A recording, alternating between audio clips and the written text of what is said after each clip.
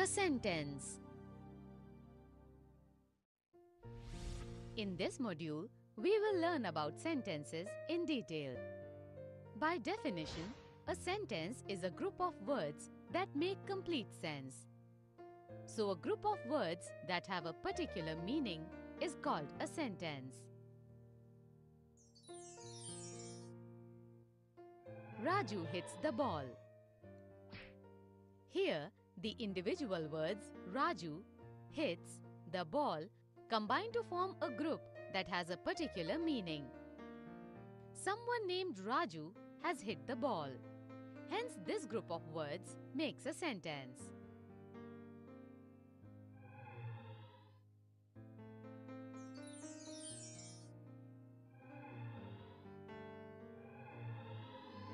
He plays with his toys.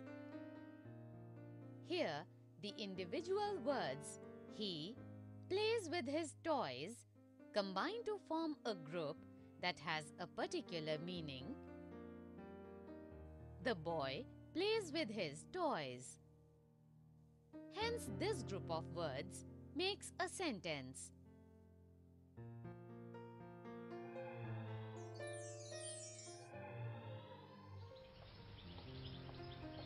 She loves to eat an ice cream. Here, the individual words she loves to eat an ice cream combine to form a group that has a particular meaning. She loves to eat an ice cream. Hence, this group of words makes a sentence.